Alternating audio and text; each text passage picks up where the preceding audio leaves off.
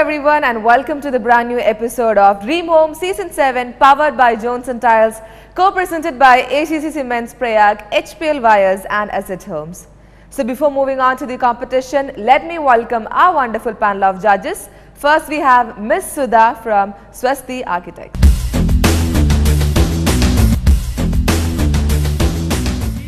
And now may I invite and welcome Jibu John from Jibu and Thomas Architects. So on today's episode, we have a very interesting home from Malaparambil, Calicut, which is named Chaman. So judges all set to see. So let's take a look.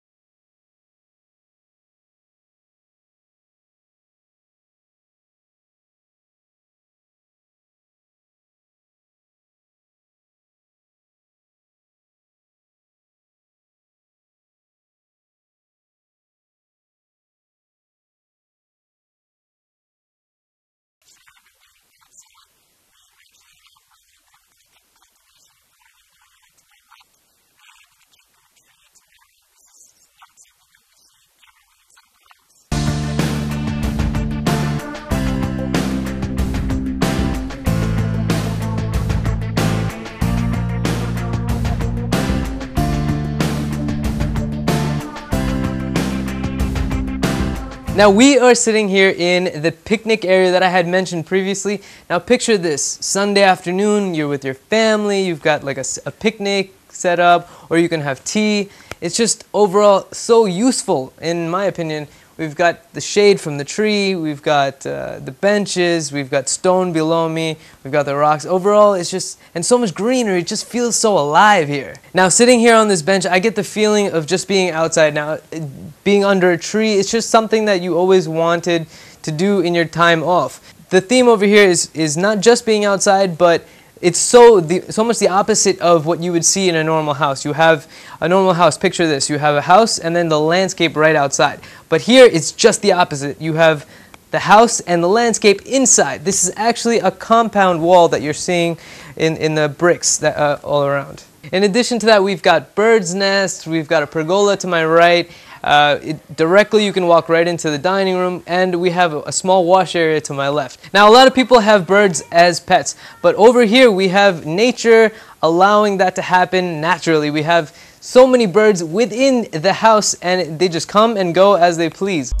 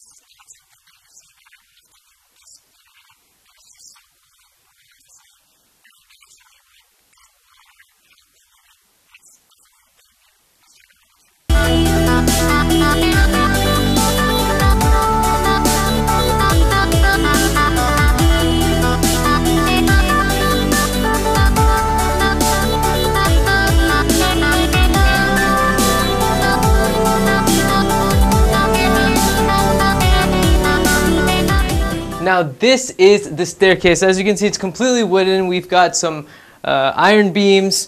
In addition to that, we've got glass all around. We have these black grills and a pergola above me. Now let's check out the first floor.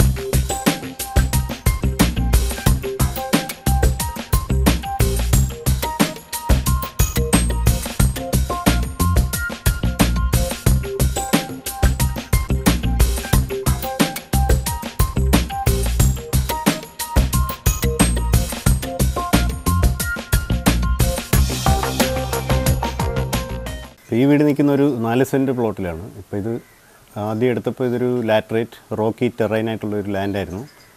ഇതൊരു നീളത്തിലുള്ള ഒരു പീസായിട്ടുള്ളൊരു വളരെ വീതി കുറഞ്ഞിട്ടുള്ള ഒരു ലാൻഡായിരുന്നു. അപ്പോൾ ഇത് നമ്മൾ ആദ്യം ഈ വീടിനെ പറ്റി ഞാൻ പ്ലാൻ ചെയ്തപ്പോൾ ആദ്യം മനസ്സിലുള്ളതെന്ന് പറഞ്ഞാൽ 2-3 ഒരു ക്രൈറ്റീരിയയിലായിരുന്നു ഈ വീട് പ്ലാൻ ചെയ്തത്. അപ്പോൾ ഒന്ന് മാക്സിമം സ്പേസ് യൂട്ടിലൈസ് ചെയ്യുക. പിന്നെ ഇതിൻ്റെ ഒരു മെയിൻ കമ്പോണൻ്റ് എന്ന് പറഞ്ഞാൽ ഇതിലൊരു ഗ്രീൻ സ്പേസ്, ഒരു കോർട്ട്യാർഡ്. അപ്പോൾ ഒരു സാധാരണ കോർട്ട്യാർഡ് അല്ലാതെ ഒരു വളരെ നാച്ചുറലായിട്ടുള്ള ഇപ്പം മരങ്ങളും ചെടികളും ഒക്കെ ആയിട്ട് ഒരു ബ്രീത്തിങ് സ്പേസ് ആയിട്ട് മാറുന്ന രീതിയിൽ ഒരു കോർട്ട്യാർഡായിരുന്നു മനസ്സിലുണ്ടായിരുന്നത്. അപ്പോൾ ഒരു സൈഡ് നമുക്ക് ഇതിൻ്റെ ഒരു ബൗണ്ടറി ചേർത്തിട്ടാണ് ഈ വീട് ചെയ്തിരിക്കുന്നത്. അത് നമുക്ക് ഒരു നെയ്ബറിൻ്റെ കൺസെൻറ്റ് ഉണ്ടെങ്കിൽ അങ്ങനെ ചെയ്യാൻ പറ്റുന്നതാണ്. ജനറലി ഈ വീടിൻ്റെ എല്ലാ മുറികളും ഈ ഒരു നടുമുറ്റത്തേക്ക് ഫേസ് ചെയ്യുന്ന രീതിയിലാണ്. അതുകൊണ്ട് എല്ലാത്തിനും ഒരു വെന്റിലേഷൻ ഒക്കെ ഒരു full time cross ventilation ഉണ്ടാവും. Both of the judges would be having 100 marks each, wherein this 100 marks is again subdivided into 10 different aspects, which includes exteriors, interiors, decor and lighting, landscaping, kitchen, bathroom, flooring, wardrobe, painting and value for money.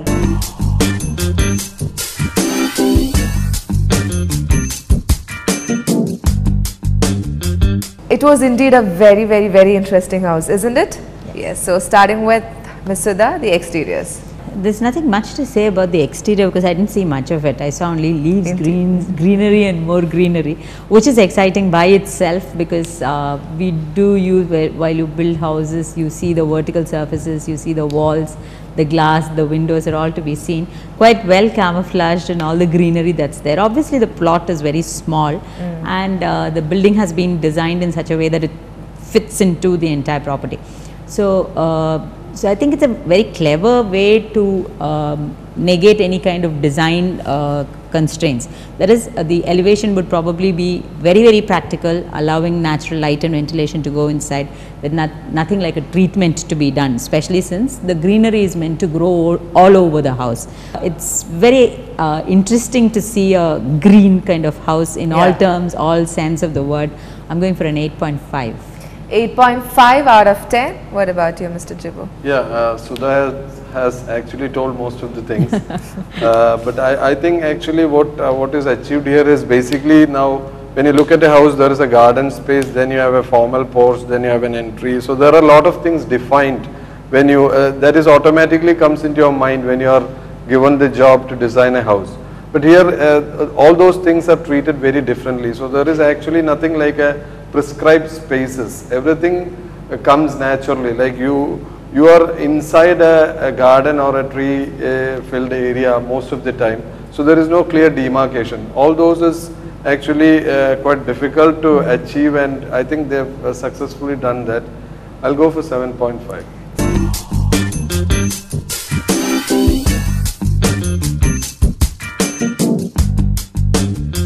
Even the interiors are also treated very differently. What do you think about it? The conventional planning of the living room in the front, the dining room behind that, all that has been put away, and I guess it's the practical use of spaces and the need to achieve a very green, along with the earth, very natural ambience is what is the rustic feel or the rustic ambience is what is defined here basically. So you find that central living core where from where the dining and drawing and all the other areas are extending out of has been treated in a very natural way, and if rustic is the theme given, I think he's achieved it to the fullest extent by the use of all the materials as well. So the marks? 8 out of 10. 8 out of 10, Mr. Jibbo? I don't think there is any specific thing like interiors here because it is mostly outdoor. I see. So it is, as we've told earlier, the nice blend is created, and then actually the furnitures for the living room or the bedroom, it is all inbuilt. So there is a cost efficiency, or the efficiency for that furniture is also brought into the interiors. The colors used and the materials used are all natural. The main purpose of the designer to achieve whatever he wants is clearly achieved. I'll go for 7. 7 out of 10.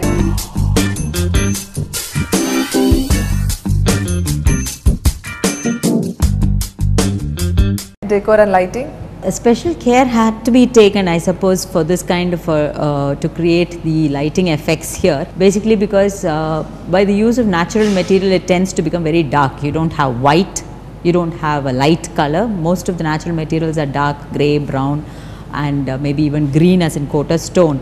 Terracotta tile is dark red. So extra efforts should be put in to get the natural light into the house and make it feel bright. That has been done to quite an extent. There are certain light fixtures that really look smart, modern as well as practical.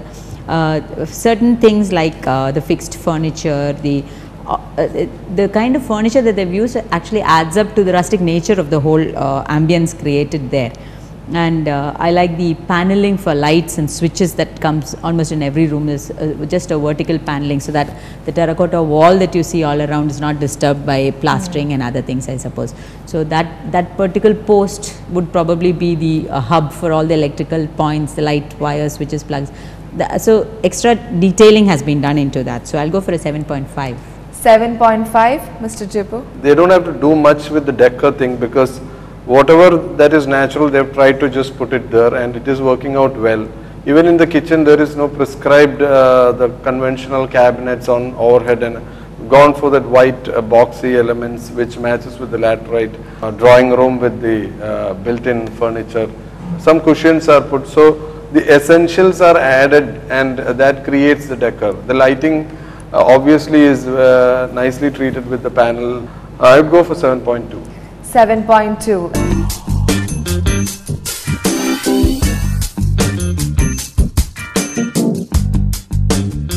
Landscaping in the commercial sense has not been used there. You find, I would have actually tried to tone down the landscaping a little bit, in the sense that any person who is slightly fear of creepies and crawlies might have a problem in this house. But other than that, if you're looking at the rustic nature of living, yes, it has come in very well. I'd go for a 7.8, the way the landscape's been treated. 7.8 out of 10, Mr. Jipu. I think a person who assigns a designer to design something like this will not be scared of any creepers or anything, because that will come naturally with it, and I think they will like that. Maybe they guess. I think they will like that natural ambience. I'll go for 8. 8 out of 10.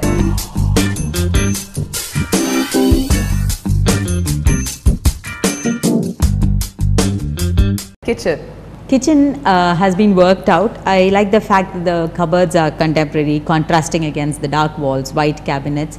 The essential splashback has been provided. Overall, they've really made the kitchen also have that same rustic ambience. I'll go for a 7.5. 7.5, Mr. Jipu. The kitchen is treated differently. The laterite and the other elements tends to make it a bit dark. Maybe a bit more light would have been, natural light would have been, because it's a very natural house, would have been appreciated. The treatment of the cupboards and cabinets are different. I'll go for 7. 7 out of 10.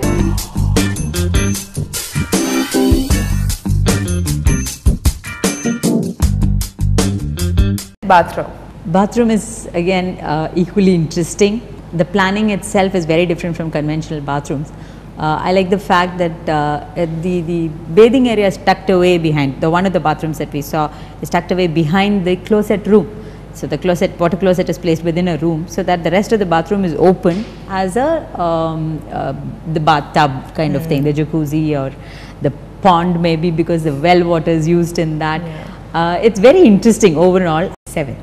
7 out of 10, Mr. Jipu. Yeah, from the bedroom, the path to the bathroom is quite interesting with the skylight and the pebble coat. So it feels like you're going out and then going to the toilet area. I think the bathroom is slightly cramped. I'll go for 6.5. 6.5 out of 10.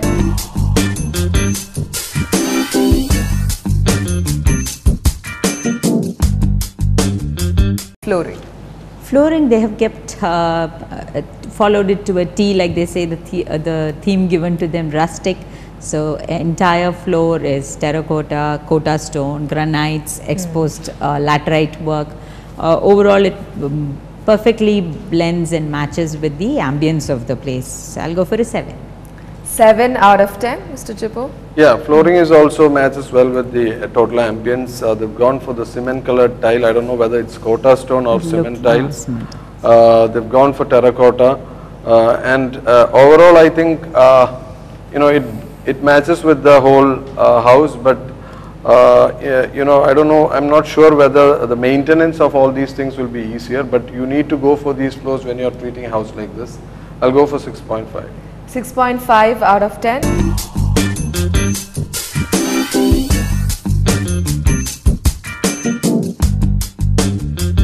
Wardrobe. The white wardrobes that we saw in one of the bedrooms is probably the only white thing that we saw there other than the kitchen cabinets, which is quite a relief actually, because otherwise everything would tend to become very dark in nature. Yeah. So simple, sleek wardrobes, just I guess it's sliding because of lack of space also. So 2 large doors sliding across each other is the wardrobe, so it's neatly tucked also. I'll go for a 7.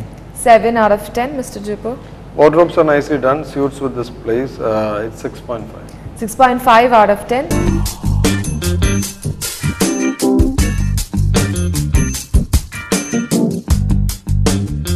Paintings. Painting, in spite of all this dark texture and the natural material, they've gone for a darker shade of grey and green. But I think it matches perfectly, and that is the color that they should be using. Any other color I think would have taken a lot of the rustic nature away from it. So I'm going for an 8. 8 out of 10, Mr. Jibbo. Yeah, the colors used in the paintings are good because they've gone for the grey color. It matches well with the laterite, that brickish color of the laterite, and then the green also matches well with the entire thing. I'll go for 7. 7 out of 10.